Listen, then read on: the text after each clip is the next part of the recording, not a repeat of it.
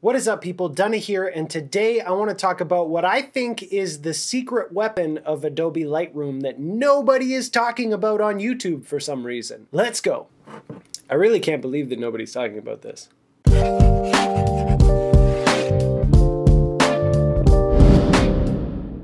Okay, so this is going to be one of those things that's going to seem so simple that you might feel a little bit silly that you haven't been using it this whole time, but for some reason nobody's talking about this. So right off the bat, I say everybody is kind of in the same boat on this one. Hopefully some of you get something out of this and don't think that I'm just like some kind of lunatic.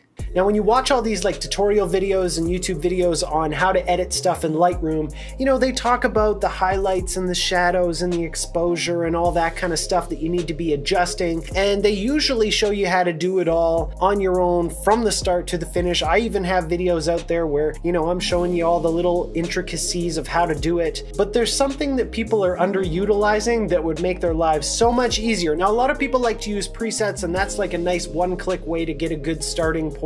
And you know, I'm the same way. I have a bunch of presets. I bought some packs online. I've got the Chris Howe ones, which I really love, the Peter McKinnon ones, which are also really great. But sometimes you run through all your presets and you just can't find something that's gonna work. And in that case, you gotta go manual. But I'm here to tell you that there's one little thing that's almost like a preset that's gonna take you to the next step where you can then just start tweaking. Instead of having to start completely from scratch, you can just start from a place where things are looking pretty good, and then you can tweak from there. And that is the auto button. Adobe Lightroom has a friggin' brain inside it. And it can look at your picture and say, what do we need to do to this picture? How do we fix this? How do we make it look better? And generally, I find probably 85% or so of the time, it does a really good job. So what I've done is I've picked a couple of photos here. These are photos that need some work. And we're just gonna roll through and I'm gonna hit the auto button and see what it does. And that way I can show you exactly what I mean when I say Adobe Lightroom's auto button is a super useful feature, and not enough people are talking about using it because it's a super easy way to start off your editing. So hopping into Adobe Lightroom here, this first picture over Lake Soyuz, let's just hit that auto button right here. So you can set your white balance and stuff too,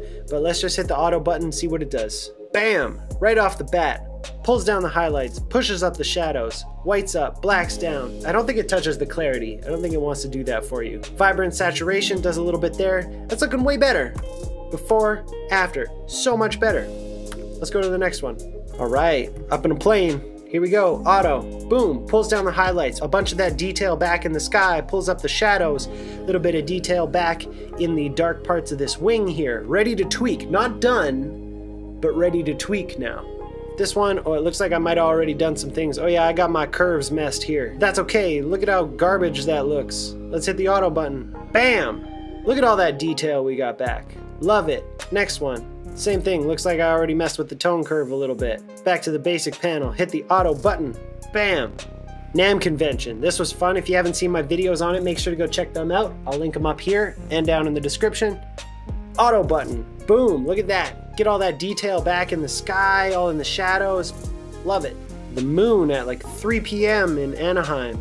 Auto button, bam, brings it way up. Love it, look at all the detail we got back in these palm trees. Look at a funny little bird hanging out there. What's he doing? Oh, okay. This one's pretty good. I might not even touch this one after. Next one, we got a miniature Ferris wheel. Let's hit that auto button, see what happens. Almost nothing.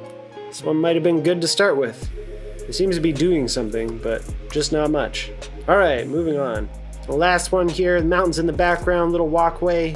Boom, brings up the shadows, pulls down the highlights, you get all your detail back, pulls back the contrast a little bit. This is a great starting place. This is a perfect example of one that I don't think really looks that good yet, but it definitely brought it a long way from where you couldn't see anything and the colors look kind of funky and you know, you don't see anything in the sky. You hit that auto button and all of a sudden, bam, you got clouds, you got sky, you got mountains.